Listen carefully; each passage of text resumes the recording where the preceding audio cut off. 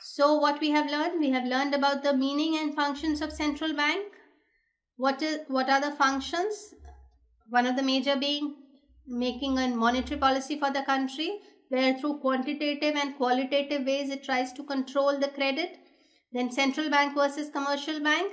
The central bank does not deal with the public. It does not have a profit motive, and it looks about the overall functioning of the commercial banks.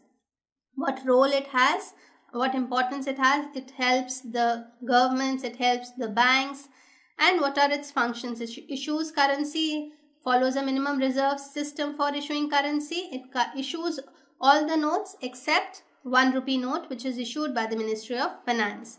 Then the Indian monetary policy, which is formulated by RBI, the central bank, and it talks about the quantitative measures, which controls the quantity, that is the bank rate, which is also known as the discount rate, open market operations, variable cash reserves, and repo rate and purchase rate. And then there are qualitative measures, which controls a selective section through direct action, moral suasion, changing the margin requirements. It tries to control credit.